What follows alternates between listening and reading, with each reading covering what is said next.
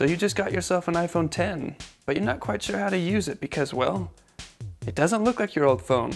It doesn't have a home button. I think it's time for some iPhone 10 aerobics. First off, to unlock your phone, you swipe up. Easy enough. If you're on another page of apps, say right here, swipe up from the bottom and you'll return to the main page of apps. That's pretty convenient.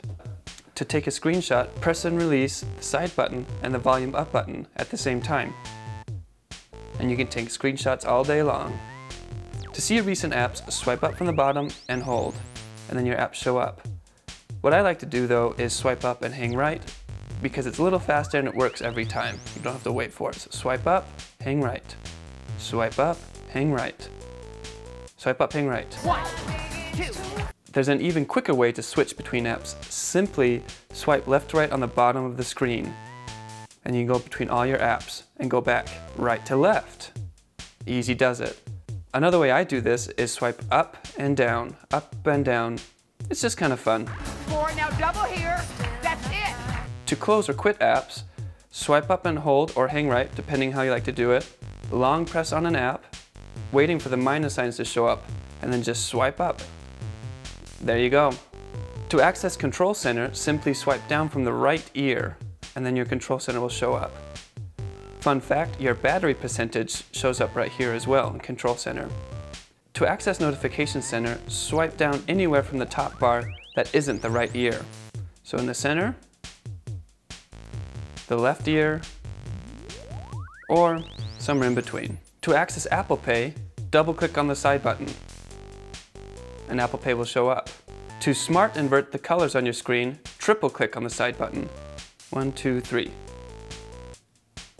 To enable Siri, press and hold on the side button for 2 seconds. Tell me a joke.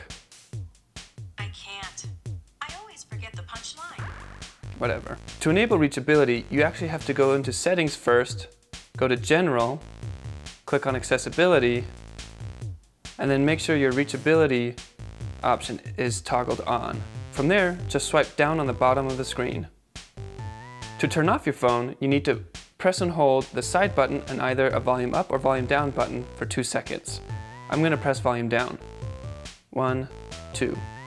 This also disables Face ID, so if you're in a pinch and someone's trying to unlock your phone with your face, just use this. To force restart your phone, which is useful if an app is frozen or your phone is feeling a little slow, you have to press the volume up, the volume down, and then press and hold the side button for 10 seconds. Let's try it. So volume up, volume down, and hold the side button for 10 seconds until you see the black screen. Alright, well, it just restarted. I guess the video's over. Tech yes!